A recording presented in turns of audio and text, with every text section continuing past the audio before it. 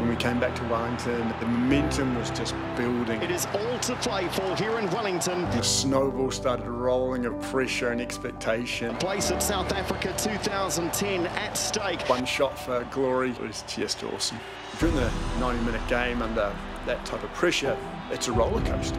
You can't, as an individual, get through it alone. You need your teammate. And it was just getting everybody in the right mindset to potentially perform at their best. Third toss, chance, goal!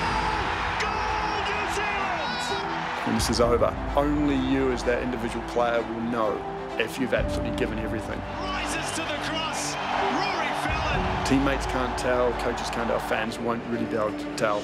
Make sure you can look in that mirror and know you've given absolutely everything. Saeed Adnan, great save, Mark Preston. What a save! Don't ever die wondering. Are they throwing the tie away, Bahrain? That last 10 minutes felt like 10 hours. It was absolutely deafening. It is pandemonium here at Westpac Stadium. The crowd could sense it. It was going to be a where were you type of moment when it happened, and it was. Ricky Herbert's men have emerged from the shadows and into the lights. New Zealand are going to South Africa.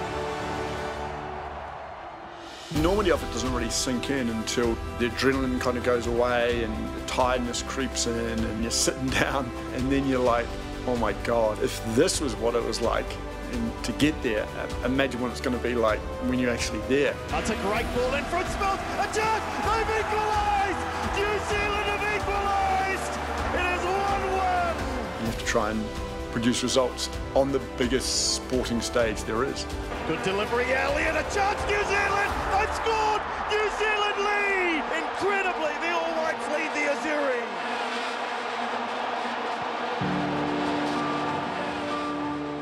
More nervous now than I probably was before the game in 2009, in all honesty. There will be key moments. That's the one thing that I absolutely will know. And it's always that time where maybe you're tired so you don't make that run. Well, if you made that run, that could have been a key moment. That could have been a key moment where you get on the end of a cross or you get back to defend and you save a goal. And there's just these little windows of opportunity that the players have got to decide whether they're going to take them or not. And you just got to hope that when those kind of opportunities happen, we're on the good side. The 82 team was just an amazing team. And they'll always be remembered as legends for what they did. They pushed the game forward just incredibly. As the kind of momentum maybe was dropping, the 2010 team kind of lifted it up again, and now it's kind of this group's time.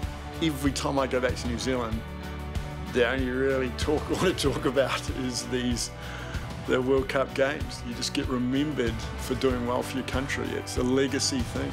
I just love these players to go through that.